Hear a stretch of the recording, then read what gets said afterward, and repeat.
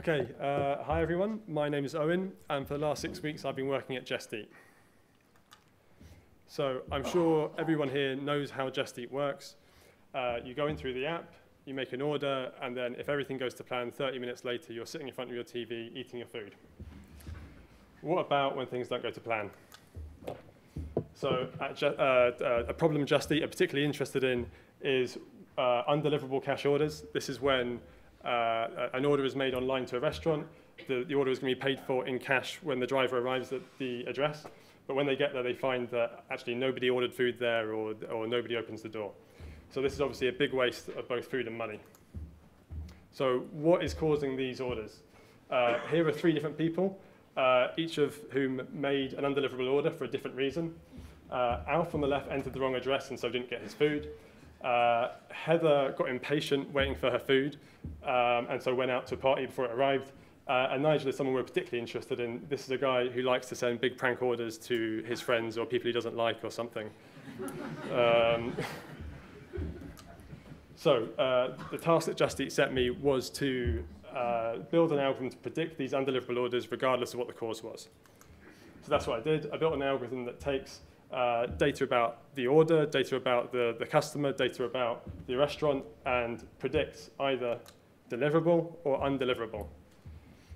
Okay, they gave me 1 month of data to work on. I split that in 2. So the first part of the month was what we used to train the model, to train our algorithm, and I kept the second part of the month aside to, for testing the performance. Now, when it came to testing the performance, things didn't go quite how I wanted, okay? So this graph here shows the percentage of undeliverable orders that my algorithm successfully identified for each day in the month.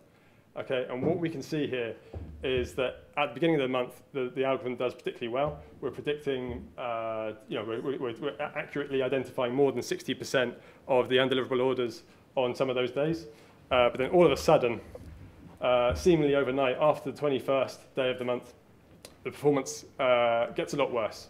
Okay, so why has this happened? Now, this is a common problem in data science where models suddenly stop working.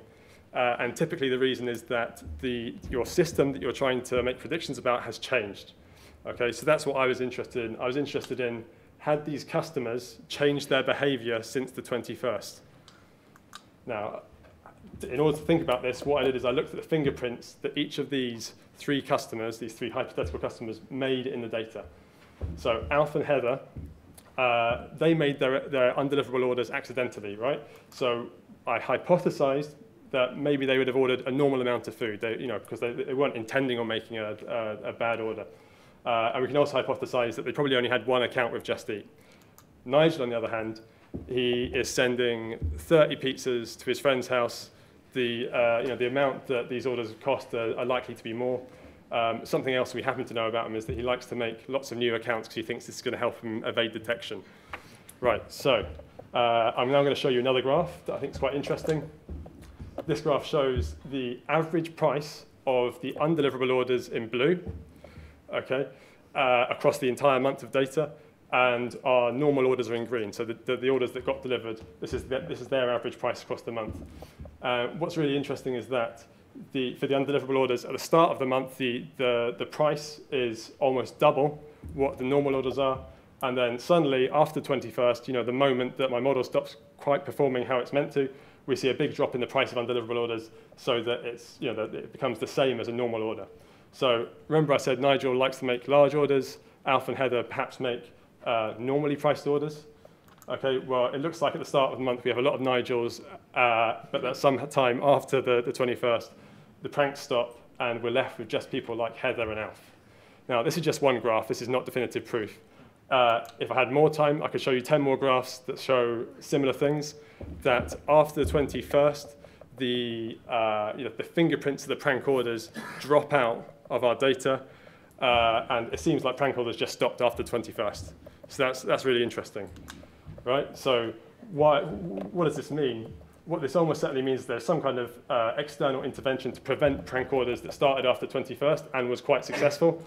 what this analysis also tells us is that maybe we should be treating prank and accidental orders separately when training our models, okay? Because they leave a different fingerprint. Maybe we would be making life easier for our models, for our algorithms, sorry, if we separated the two cases out. The other thing I would like to emphasize is that the model I trained, sorry, the algorithm I created, was actually quite good. At least it was good at catching prank orders, and the performance dropped when the prank orders just disappeared. So that's the line I'm taking. So the final thing I should say is, if you really want to improve this model for orders that came after the 21st, you need to collect more data from after the 21st and retrain the model on that data. That's everything I've got to say. Thank you very much.